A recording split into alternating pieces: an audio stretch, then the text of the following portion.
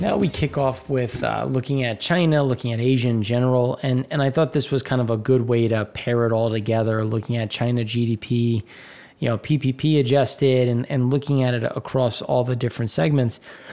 And you can see the view of where that China GDP adjustment is really coming into. And again, there's always that confrontation of, well, how do you really calculate it? Where is nominal versus real? And the U.S. still remains at the highest level. It's just a matter of when we start to look at what are these adjustments going forward.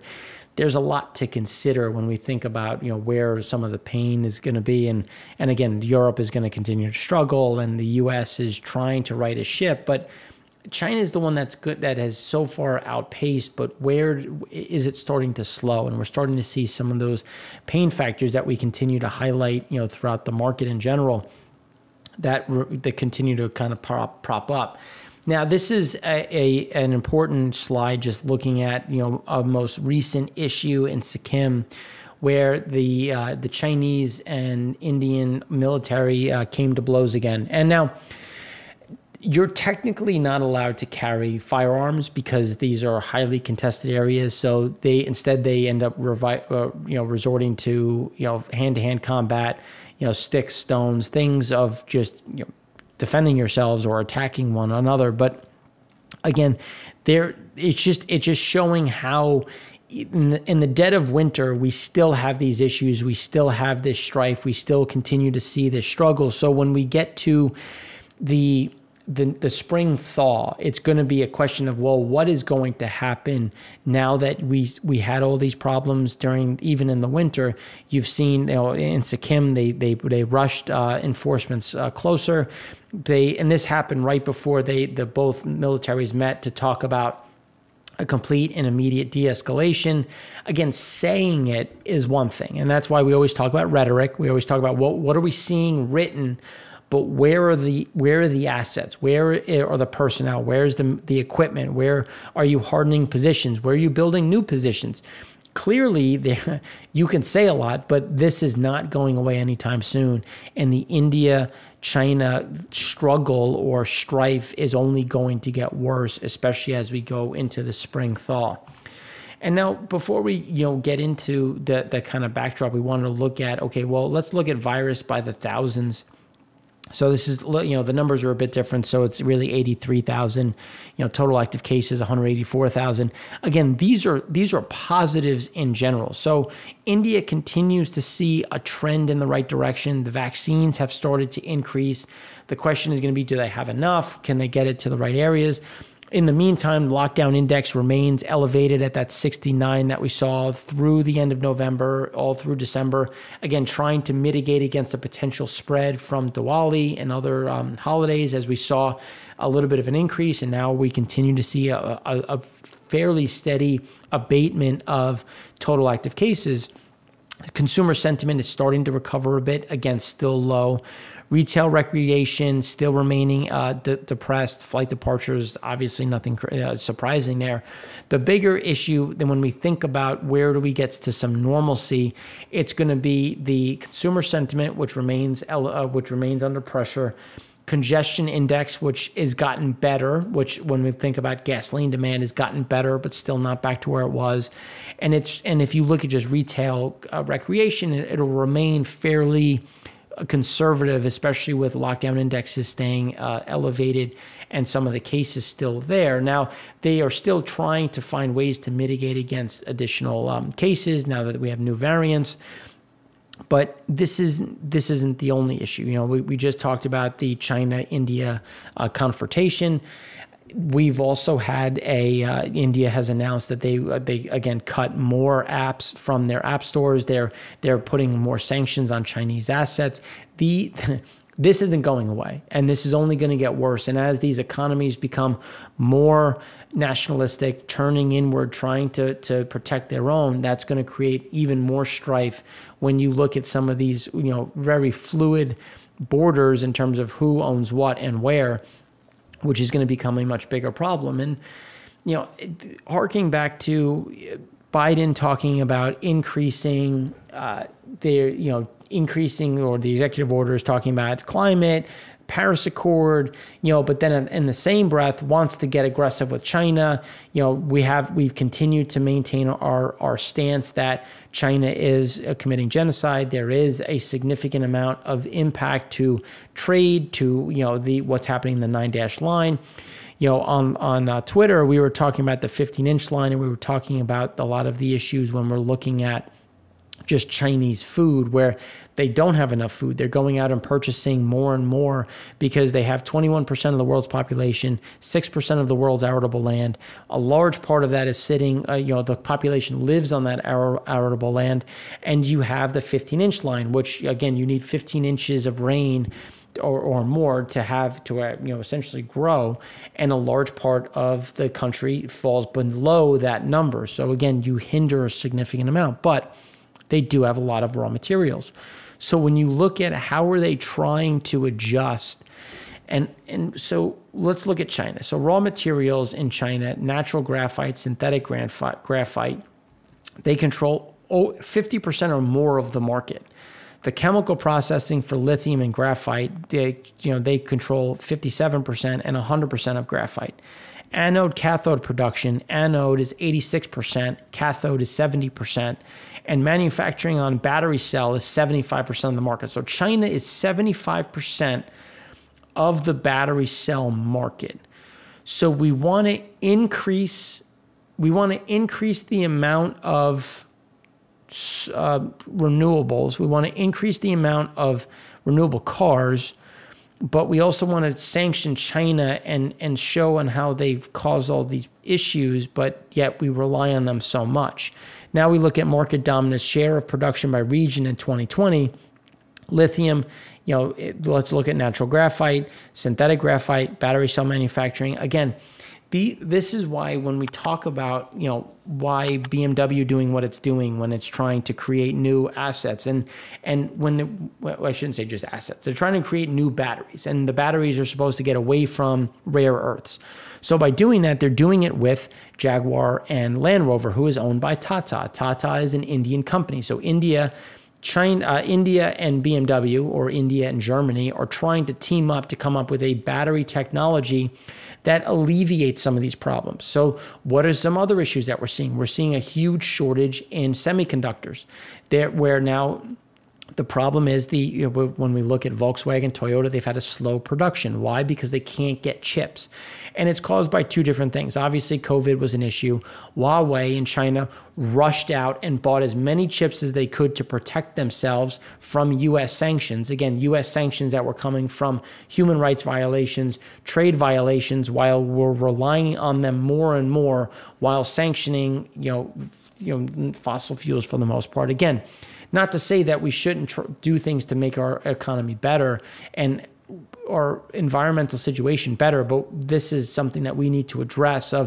If we really want this rollout, if we really want to see this adoption, we need to get away from China's reliance on China, and really try to get into some form and some partnerships with not only Europe, but other areas like India that are a huge driver or will inherently be a big market for some of these products. Now, when we look at manufacturing share for excavator sales in China, China is becoming more and more self-sufficient. And this is where we continue to see the struggle with trade. As we look at the RCEP and other means like US and Europe continue to be fairly small. Europe wants to become a bigger part of it, but China does not want that. They have created the Belt and Road Initiative. They've created their entities to be a fairly self-contained to avoid some of the reliance that they've had as early as 2007, where China was 20% of their market. South Korea was another 30%. You had Japan. They want to become more self-reliant, and that's just putting that overcapacity into the market. Again, these are the shifts that we're seeing just in terms of just general activity, which is going to be a bigger problem. And then when we look at GDP, so this is a part where we want to pause for a second and talk about some of the structures that we're seeing in China. So Chinese banks issued perpetual bonds. So some of the perpetual bonds had equity kickers on it where they can turn into equity. Some of the PBOC bought some, but a lot of equally sized banks bought other banks' perpetual bonds. So let's just think that through. So you issue a perpetual bond to strengthen your balance sheet. So your balance sheet was struggling, so you issued a perpetual bond to strengthen that. Then a bank then purchased that perpetual bond with the idea that they were going to continue to get that interest rate and that feed through in order to help protect their own balance sheet. Now, think about how that continues to roll through the system and the contagion behind that if one bank fails. So if one bank fails and they have a perpetual bond, well, then that perpetual bond goes away or the PBOC has to step in. How many times has that happened and have we seen this go through, especially when we look at the inherent leverage and the amount of debt in China? So, when people talk about, well, their debt is local. Okay, it's local, but this comes down to what is the collateral? Where do we see collateral and how many times has that collateral been counted? Because when we look at the collateral conundrum, you see multiple assets that are being used to collateralize multiple different bonds or multiple different assets and loans. And this is where that bifurcation could happen, where you think you're covered, you think you have the asset, but you bought the perpetual bond and now their balance sheet's getting worse. You find out that they have made these poor investments across the board. And because it's an SOE, they were investing in state-owned enterprises, they thought they were safe and now they're not. And this is why when we get to this chart, we look at the share of GDP as a percentage. So the South keeps growing, North keeps getting worse. And this is where who has the leverage and who has what, which is why it's important to understand whose perpetual bonds own what. How much is the South exposed to the North? How much is the North exposed to the South? This is where there's this separation, and could this create more strife as we look at the pain, not only in the U.S. but also in China on retail sales, on just immobility or social inequality. There remains an issue between South and North, and some individuals that don't study China like us, they were like, oh, North and South, it's not that simple. Like, it's not like the U.S. It's like, well, it's not, but it ended up being like that when you look at the North being the weaker side of the economy, the South being the stronger side of the economy. And the South, if you think about where the Civil War took place in the 50s, a lot of those individuals escaped south into Taiwan, into Hong Kong, into the Philippines, and just out away from the attacks of the communist Mao regime. So again, these are the differences. These are the problems that we're seeing. And there's a perpetual issue that we have on not only debt levels, but what is the collateral backing that debt, and where is the shadow banking, and where is the underlying growth? Because they keep moving these numbers, and that's why in the last week we went so in depth into what are the real numbers, what was restruck, what is GDP actually, because it just means that all of this is that much worse than expected because of that restrike.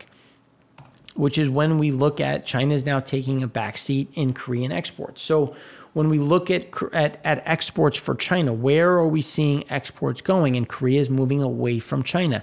There was news out today that Apple is now moving more of their manufacturing to Vietnam and India. We keep seeing this movement. Now, it's not only because China's China, but there's a semiconductor issue. You have smartphones. We had 2 new cycles of smartphones, which we always do, but it's just they were so quote unquote new with 5G. A lot of people went out to buy them. So you had this shift. Now, car manufacturing, car purchasing came back much stronger, much faster than your manufacturers, than the economists, myself, thought was going to happen. So here you have now this shortage of chips, which created this backdrop of a shortage of technology, a shortage of but again, these are things that continue to crop up when we're starting to look at where is China going to win and lose over the longer term. And when you look at, again, surging demand, Taiwanese export orders increased at fastest pace since 2010. Why? Because Taiwan is exporting so many chips, and now they've just received new contracts to be the provider of their semiconductors because there's such a shortfall. So if you think about the perception within China, China wants to become a much bigger part of the semiconductor industry, as we talked about in our Chinese show of China's Communism Rising, which I'll post in the comments just to kind of link back to them, and just understand how we're trying to connect the dots and how each one tries to link into the other. This is going to make China look worse. Why? Because Taiwan continues to outperform way more than China, even after COVID, even after with some of the numbers. And this is, again, going to create more strife. They've pushed another 8. China flew 8 aircraft or 15 aircraft into Taiwanese territory. We sent an aircraft carrier showing support. Again, this all happened under Biden. This is not, we keep trying to beat this home, drive this home. We will not see a change in policy under Biden than as we did under Trump, just because this is the trajectory that we're on.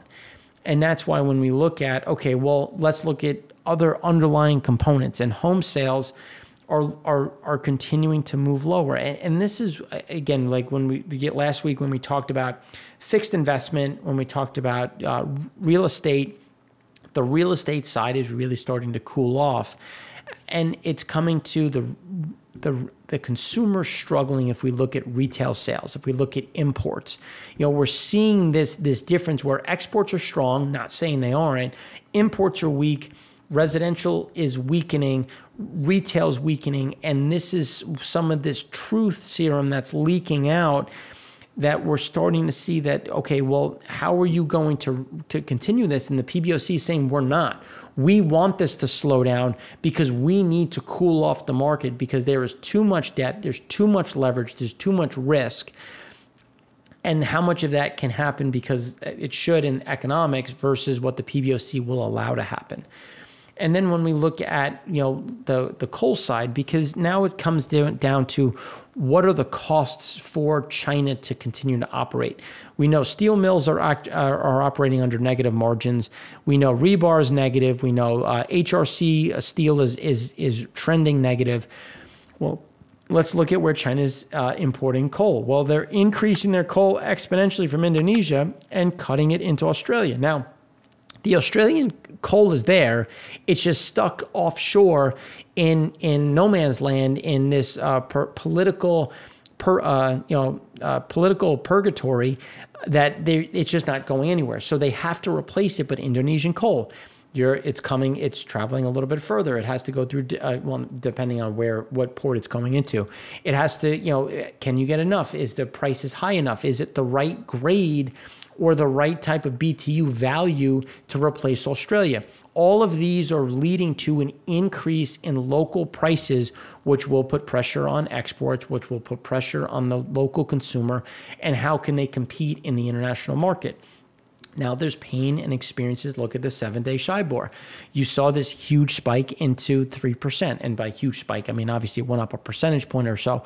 But again, these are the concerns that we continue to see in the market, this separation, because while we talked about the importance of looking at the euro when we're considering US dollar strength, we also, or weakness, we have to look at what's happening with the yuan, with the renminbi. Where is there going to be a movement out of some of these Chinese currencies and into the US dollar? And that's where we've seen short dollar, long renminbi, long yuan, and not to say that you can do it outright, but synthetically, that can start to unwind. And you're starting to see some of these shocks to the system as the PBOC is trying to adjust liquidity, trying to take liquidity out of the market, trying to move things about to try to offset and cool off some of the expansion that we've seen. And when we look at, where is the risk, and we've talked about this before, the investment has been from China and US into Africa. This comes full circle back to where is their collateral? What is the revenue generation? How much dollar amount is exposed based on where things are. And China has the most exposure to Africa, where we've seen the largest increase in extreme poverty. We've seen a big increase or decrease in food security. All of these things just lend China to being more exposed to potential risks and shocks in the market that will reverberate through the system. How much of them are coming from the Chinese Agriculture Bank? How many, did they issue perpetual bonds? If they did, who bought those perpetual bonds? And again, you're starting to see how the linkage can happen and how you can get a contagion moving throughout the whole system. That would be a big problem in terms of taking massive mark-to-markets and seeing this huge shift, which is why I remain concerned not only on Chinese GDP growth, but how competitive is it in the market.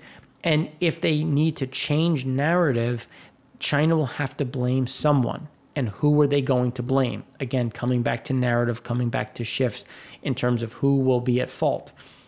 And this is why when we look at foreign direct investment, inward and outward, flows of stocks. So China had overtook the U.S. in terms of foreign direct investment.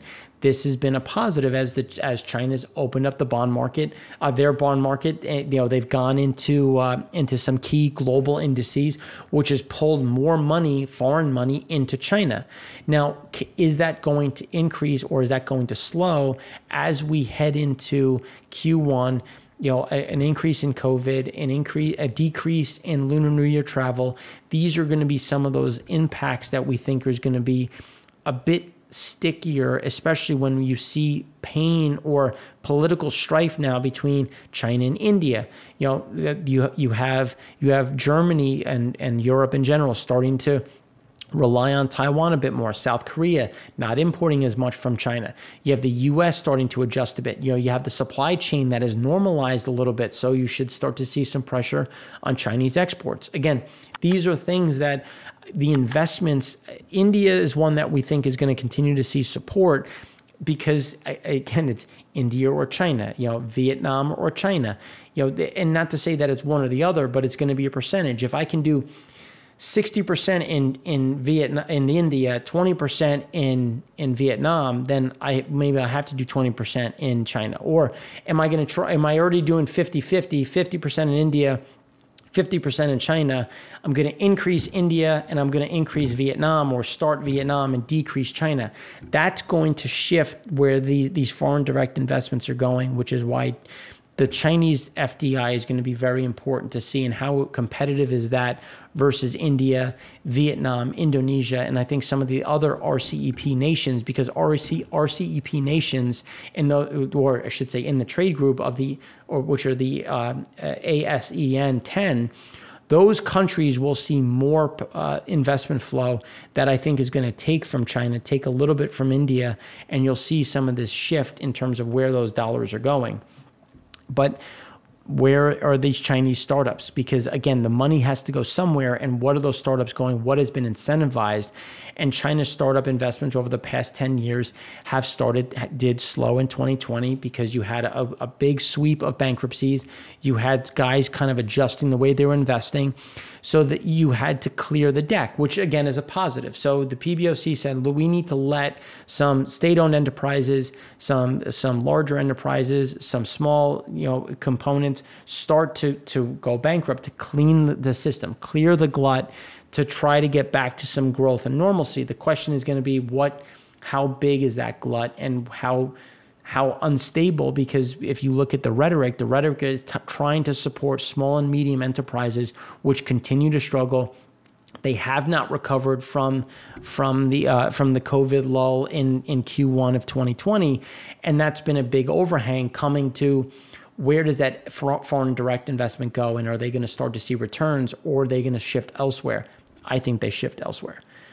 And that's when we turn to this, again, where are the startups in? Well, they're in semiconductors and biotech and data. The biggest component, again, dual circulation strategy. Where is China trying to focus? What is Xi talking about? He keeps talking about national security, self-reliance, local consumption, and it's all centered around tech. And that's where we will continue to see this shift higher in terms of what is going to see the most investments as startups. But Semiconductor, biotech, and data saw the biggest bankruptcies. So again, there's going to be this concern on what is good, what is bad, what is a shell corporation, what has real value as they try to build out the economy in general. And that's when we start to look at, okay, South Korea was one that we mentioned, and South Korea remains under a stringency index of 64. It's gone up, pretty much a point every single time this has been struck. New COVID cases actually spiked a little bit after coming back down. And you're seeing this reverberate through the system in terms of recreation, traffic, just what people are doing. Again, coming full circle to pain in the market, people slowing activity, slowing energy, slowing economic prowess. Again, these are things that are going to become a bigger problem. But South Korean exports will continue to be strong. Imports, while they'll pare back a little bit, they will remain strong and will most likely surprise to the upside over the next go-round. Now, when we look at the Hong Kong, just to kind of look at what are different pieces of China doing, because Hong Kong is the tech center for China. You get a lot of chips, a lot of semiconductors, a lot of activity from the tech industry going back into China, where you have a prolonged outbreak in parts of Hong Kong, which is going to weigh on the economic prowess of HK into China. And again, these are things that are going to weigh on how active, how quick can China recover. And this is why they needed a reset. So what's the best way to reset? Limit travel. Show that you had to miss estimates because Lunar New Year was a risk, and you had to mitigate against the spread of COVID. So you had to pare back activity. So Q1 is going to disappoint versus expectations. It's obviously going to be better than last year, but it's going to disappoint. And then the disappointment is going to lead into Q2. And again, trying to control the narrative is key. So I know we went through a lot. We'll have more to come because this is obviously a very complex topic with a lot of different components, especially when we look at China and some of these new setups. So if you want us to see a show more on different things, we're going to start to do one on the green initiative and movement, the supply chain behind it. We keep talking about coming in with the update to the benefits of U.S. fracturing and U.S. energy, and these are things that we're all going to start to put together and try to create more evergreen shows. So if you have any suggestions, please let us know. And thanks again for watching. I'm Mark Rossano, founder and CEO of C6 Capital Holdings, coming to you from Primary Vision Network.